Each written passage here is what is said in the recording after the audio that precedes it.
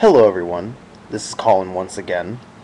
I'm making this video as a response to a user who has been making comments on my last video, which was a rebuttal to Venom Fang X. I do not remember the user's exact name, but I'm sure he'll make himself known in the comments of this video.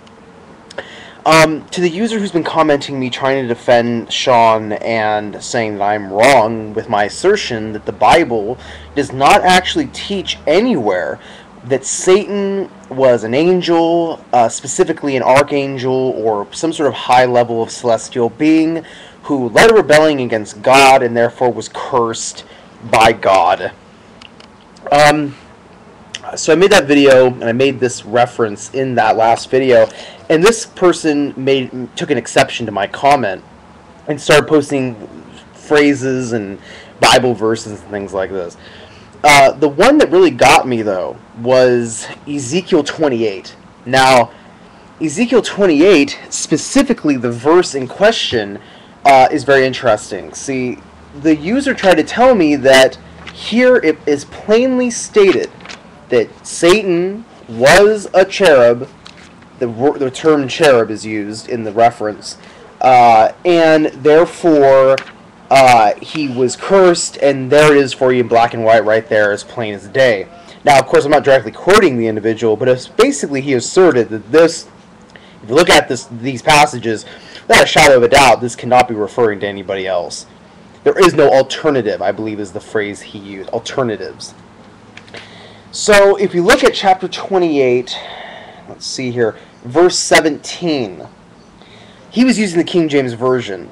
I'm using a more contemporary English version of the Bible, but it says, "With the cherub I placed you. You were on the holy mountain of God, walking among the fiery stones.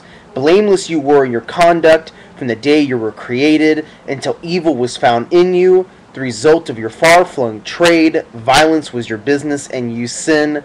Then I banned you from the mountain of God. The cherub drove you from among the fiery stones," etc., etc., etc. And I don't know if actually the user posted all of that. That's Ezekiel 28, verses 14 through 16.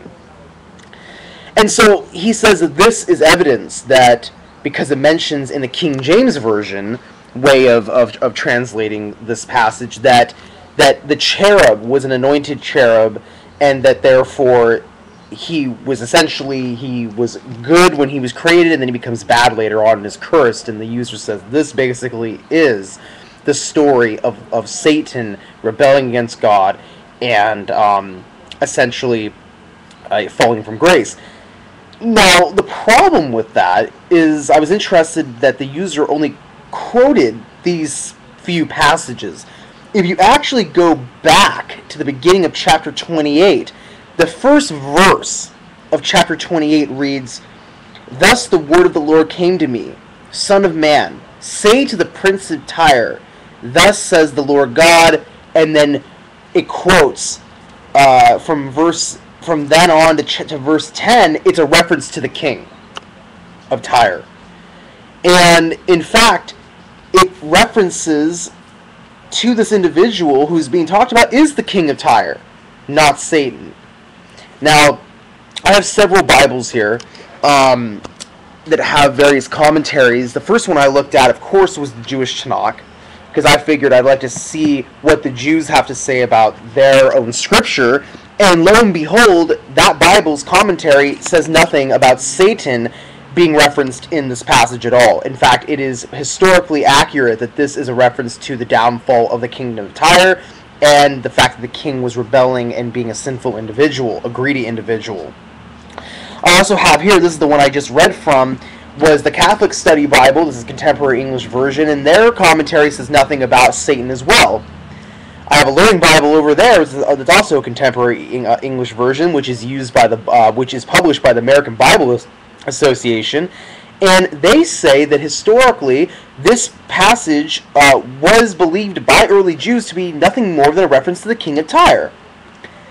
Furthermore, the only Bible I have, which is the Ryrie Study Bible, which is King James Version, this is the only version of the Bible that I own, that the commentary says this might allude to someone other than the king of Tyre, namely Satan.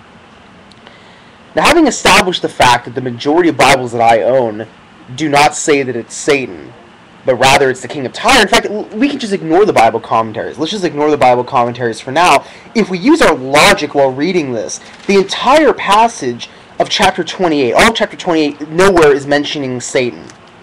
Alright? Now, even if you go back as far as chapter 26, it's God, through the prophet Ezekiel, condemning the whole kingdom of Tyre, and then specifically the king, while he's living and then when he dies. Because if you continue and you look at basically chapter 28:11, it says, "Thus the word of the Lord came to me, Son of man, utter a lament over the king of Tyre." And most scholars agree that that means that chapter 28 is actually split in half. The beginning of it is when the king is still alive, and verse 11 and onward to the end of the chapter is referring to when the king is dead. So in all actuality, all the fire and brimstone and things like this are actually his punishment in the hereafter, not that it's Satan falling from grace. Now the user said that, look, he took exception to the term cherub. He said, look, therefore it says that it's a cherub, it's an angelic being, that means it must be Satan. However, if you go to BlueLetterBible.com, which is a Christian source, by the way, the term cherub is as follows: angelic being, a guardian of the guardians of Eden, flanking God's throne. They're the ones that hold up God's throne. The image hovering over the Ark of the Covenant, and they are living chariots of God. If we look at Gessen's Lexington, it says cherub in the theology of the Hebrews being a sublime and celestial nature, a figure compounded of the following: a man, an ox, a lion, and an eagle, three animals which together with man symbolize power and wisdom in Ezekiel's 1 and 10. They are first spoken as guardians of paradise, i.e. Eden in 3:24, afterwards bearing the throne of God upon their wings in 2 Samuel 22:11, and he rode upon a cherub in Psalm 18:11. He sits upon cherubs, and lastly, they are the wooden statues of cherubs overlaid with gold in the Holy Tabernacle, Exodus 25:18, and the Temple of Solomon, etc., etc., etc. Therefore, this is nowhere does it mention Satan being a cherub. In fact, cherubs, according to angelic theology, they are the lowest level of angelic figures. And last time I checked, according to Christian theology, Satan was of the archangel level of angelic beings. And now the user has to choose. Is he nothing more than an insignificant cherub, which is basically a hybrid celestial being that's used for such tasks as letting God ride it around? Or was he the highest level of angels like most Christians actually believe? You have to choose. You can't have both. Now, what's interesting, though, is that if we go to the Wikipedia article, now granted I go to this lightly, I don't say that Wikipedia is actually a very great source. However, what's interesting is that it says, when it talks about Christianity's view of Satan, it talks about the rebellion and all that, but there are no biblical references given for any of it. In fact, if we start at the beginning of the Wikipedia article, it actually says that it was not until, according to the Jewish Encyclopedia, that it was not until the 1st century BC that the idea that Satan was a fallen celestial entity. In fact, because of the writings of the Book of Enoch, like I said in my last video. In fact, it was not until the 1st century BC that there's any reference that Satan is a fallen celestial being. And so therefore, the Wikipedia article also says, according to its article, that when Christians try and figure out ways to allude to these out-of-context Bible references being Satan, it is nothing more than biased inference with no true biblical references whatsoever.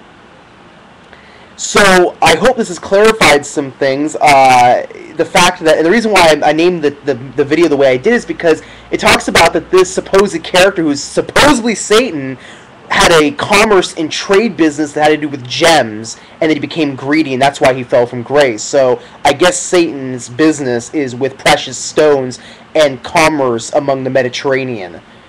Or maybe it is just the king of Tyre. Thank you for listening. Peace be with you all.